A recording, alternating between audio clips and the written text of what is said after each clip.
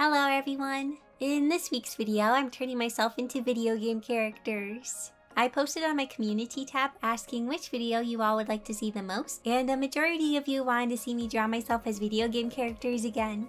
I had a lot of fun doing this the first time in the first video, so I'm happy so many of you wanted to see me do it again. In the first video, I drew myself as an Animal Crossing animal villager, a Sonic character, and a Hylian from The Legend of Zelda. I'll leave a link to that video in the description if you want to check it out. Anyways, let's get started.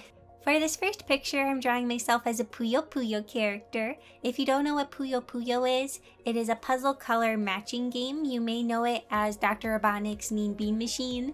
Puyo Puyo has these cute characters that you play as, and they all have different things that they say and different animations that they do when you pop Puyos. The style in each Puyo Puyo game is a little different, like the overall style's the same, but like it's just slightly different. The style I decided to go with was the Puyo Puyo Tetris style. I chose this game style because it's the only Puyo Puyo game I've played, besides Dr. Robotnik's Mean Bean Machine. The characters are really cute and kind of chibi-like. It's mostly their faces that are chibi-like. Their bodies are kind of long, especially their legs. So I really tried to mimic that with my character. Also, for pretty much all of these, I'll be skipping the sketching process and showing only the line art and coloring process. The line art in Puyo Puyo is smooth, thick, and also has some line variation. The lines on the outside seem to be a bit thicker than the lines they use on the inside of the designs. I actually feel like I could have made my line art thicker. When I compare the line art of my character to the other characters, I noticed that it wasn't quite as thick, so I should have made it a bit thicker. Now, I don't know a ton about the story in Puyo Puyo because I have only played Puyo Puyo Tetris, but it seems like there's a magical school where many of the characters go to learn about magic, but there are also some characters that don't learn magic. I decided I'm a person with no magic abilities, and my design and catchphrases are themed around art. The poses that the characters stand in really express their personality, so I tried to draw myself in a kind of nervous looking pose. I noticed many of the girl characters wear skirts and dresses. I decided to kind of give myself a sweater dress with a pair of leggings. This is something I'd wear in real life. I also add splotches of paint on the sweater because when I paint, I pretty much always get paint on my clothes, so I try to wear painting clothes when I paint.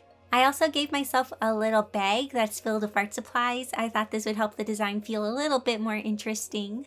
Also, I apologize if you can hear my laptop. It's deciding to be super noisy today. Hopefully I'll be able to remove it in editing. So now I'm going to fill in the base colors. I really like the color teal, so I mainly use that in my color scheme. I made my leggings a dark gray, the bag a light pink, and my shoes a darker teal. The shoes really remind me of Sonic characters, and it's kind of funny because Puyo Puyo is made by Sega and they made Sonic the Hedgehog. It amuses me that the shoes and socks are so similar in style. The shading in Puyo Puyo is very simple. It seems to apply a light gradient to the different parts of the character, and then a lighter color around the edges for the highlight. It's a really quick, easy way to shade the picture. So in Puyo Puyo Tetris, all the characters kind of have little stories that you play through, and as you play Puyo battles, you progress through the story. So I decided my story is that I am an art student that doesn't like to battle. I try to avoid them at all costs, but for some reason people always end up challenging me to battle. I know it's a simple story, but many of the stories in Puyo Puyo, especially the side ones, are pretty simple. I imagine it'd be kind of comical because I'd be trying to mind my own business and just live my life, but I always end up getting sucked into Puyo Puyo battles. And like I mentioned, all the characters have catchphrases that they say when they pop Puyos. So I imagine my catchphrases would be something like paper, pencil, eraser, sketch, fine liners, color pencils, watercolor, something like that. So here is me as a Puyo Puyo character. I tried to mimic the character cards from the Puyo website. I also edited myself into a screenshot from Puyo Puyo. This wasn't really necessary, but it's really fun seeing my character next to the other ones as if it's in the game. I want to learn this new skill, but I don't know how. Hello. Huh? Who are you? Why are you outside my window? You should check out Skillshare. What's that? Skillshare is an online learning community where millions come together to take the next step in their creative journey. Members get unlimited access to thousands of inspiring classes with hands-on projects. There are classes on graphic design, music, web development, freelance, and entrepreneurship. Okay, I think I get it. I'll check out Skillshare. So I'm trying to format my novel. Is there a class on that? You bet there is. You can check out Book Design Basics, Styling Novel Interiors with InDesign by Neil Schwab. In this class, designer and illustrator Neil Schwab walks you through the process of designing the interior of a standard novel, from practical page navigation to executing conceptual elements like mood, tone, and style. Recently, I've been trying to format my light novel, and I was completely lost until I found classes on Skillshare to help me. Now my light novel is actually starting to look like a book. It's kind of cool. So how much does Skillshare cost? Skillshare is less than $10 a month with an annual subscription, but because Skillshare is sponsoring this video, Wait, we're in a video? the first 1,000 people to use this link will get a 2-month free trial of Skillshare Premium membership. So try Skillshare today, and thank you so much to Skillshare for sponsoring this video. So the next video game style I'm drawing myself in is Stardew Valley. If you don't know what Stardew Valley is, it's a game where... how do I describe it? It's basically a farming simulator game similar to Harvest Moon or Story of Seasons. You run your farm and try to befriend people. You can date and get married. You can also do things like fish, mine, and fight monsters. The graphics of Stardew Valley are done in pixel art. I start by sketching my character portrait normally because I don't know how to sketch for pixel art. After finishing my sketch, I lower the resolution. According to people on the internet, the portraits in Stardew Valley are 64 pixels by 64 pixels, so I changed my canvas to that resolution. Now that I have a pixely version of my sketch, I start going over it with color. For my pen, I keep switching it back and forth between anti-aliasing and no anti-aliasing. Anti-aliasing adds little pixels to help make the lines you draw smoother. We usually don't really see them much for full-sized pictures, but we can really see them when it comes to pixel art. I turn anti-aliasing off when I want to be really precise with where I place the pixels.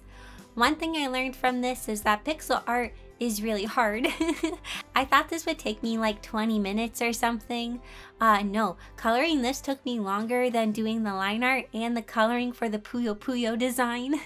It's tricky because just slightly moving the pixels or slightly changing the colors really impacts how the design looks and how our eyes see the pixel art. Every pixel counts, it seems. I was also trying to avoid using the anti-aliasing because I know that's kind of a no-no when it comes to pixel art, but I did use it a little bit for some of the shading. Thankfully, I didn't struggle with the eyes too much. I did kind of keep tweaking them throughout the process. I did forget about my glasses for a little bit and I had to add them later. The part I struggled with the most was the mouth. I was looking at the girl characters and they have really full lips. I feel like my lips are pretty thin, so it felt weird giving me such full lips. I kept playing around with the shape and the color for a really long time. At this moment, I still wasn't totally pleased with them, but I decided to move on to the rest of the picture. So like I mentioned earlier, you can date and get married in Stardew Valley. If my character was one of the bachelorettes, I've decided it would be a lot of work to be able to marry me. So you need to become good friends with my parents and 8 siblings. You would need to raise their heart levels to at least 4 hearts. Also, instead of my heart level rising with every 250 friendship points, it would be with every 500 friendship points. I don't warm up to people easily, so you'd have to really work to make me warm up to you. Also, it's hard to talk to me because I spend a lot of time in my room working on my art, and you can't enter a character's room in Stardew Valley until you are friends with them, so you'd have to find those little moments where I'm not in my room and try to talk to me. So now my portrait is pretty much done, but I did go back to change the lips. Instead of looking at the girl lips, I took a look at the guy's lips, and I felt like those worked better for my face.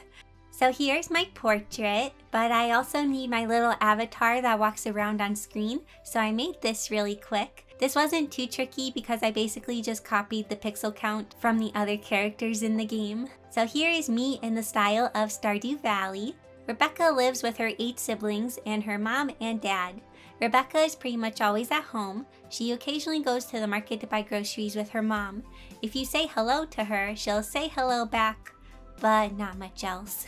I also made a fake screenshot for this. It's kind of funny because the me in the game is talking to me. So the last thing I'm turning myself into is an Octoling from Splatoon 2. If you don't know what Splatoon is, it's a game where you are these human-like characters that can turn into squids or octopi. In the game, you basically try to cover the map in the color of your ink. There are different game modes where you try to accomplish different things, but the main mode is Turf Wars. The squid characters known as Inklings are kind of the main character that you play as. Octolings were made playable in Splatoon 2 with the Octo Expansion Pass DLC. I kept going back and forth if I should make myself an Inkling or an Octoling. I decided to play Splatoon for a little bit to help me design my character because I wanted to use actual clothes from the game. And one thing I noticed when I was playing is that Inklings seem to be very confident in the way they carry themselves. Something I am not. So I thought my personality would maybe better fit an Octoling. Plus my hairstyle is pretty close to theirs, so it'd be easy to change it to fit me. It was so much fun getting to draw an Octoling. I love drawing them. I've drawn them in my sketchbook a few different times. Their proportions are kind of interesting. They have very small shoulders, wide hips, and kind of thin legs with large feet. The arms also get wider towards the bottom because their hands are pretty large. I always enjoy videos like this where I get to draw in different styles because it's fun getting to play around with different proportions like this. It reminds me that there aren't totally set rules when it comes to art and you can kind of play around with proportions. Also for the line art and coloring, I kind of just used my own style. I could have tried to mimic the style from the Splatoon 2 art book, but I kind of just wanted to use my own style for this. I'm using the textured pen again for the line art. It is slowly becoming my favorite pen. Also, in my last video, I mentioned I wanted to make the textured pen like my G pen. I figured out a way to do that. It was actually really easy. I just had to go into the settings and then select a different brush shape. And now I have a smooth brush that behaves like the textured pen. So I'm happy about that. I finished the line art for the character, so I start filling in the base colors. I'm going to go back to the roller later. I had sketched it out, but I needed to grab my art book again to get all of the details in place because I was using that as my reference. For the most part, I'm just filling myself in with the same colors from the game. I made my eyes brown because they are brown. Before the hair, I need to make it one of the ink colors. I decided on this sort of purpley blue. Out of the listed ink colors, I thought this was a good fit. I didn't want to go with a super light color since I have dark hair, but I did really like some of the light colors. Now I'm working on the roller. When I play Splatoon, I often use a roller. I am terrible at aiming, and the roller doesn't really require you to aim very much. I do also like to use paintbrushes, but they hurt my wrist because I have to click the button so much. So I often end up going with rollers. The design for my roller is based off of the Splat roller because that's the one that had the most pictures in the art book that I was referencing. But I usually use the Kensa Splat roller, so I based the colors off of that roller. It better matches my outfit. So now I'm moving on to the shading. Like I mentioned, I'm letting myself use my own shading style. I did try to play around with the colors a little bit though to make it better match the game and the way it looks. I feel like for a lot of my video game versions of myself, I draw myself looking shy or nervous. This time around, I wanted to draw my character as kind of cold or expressionless.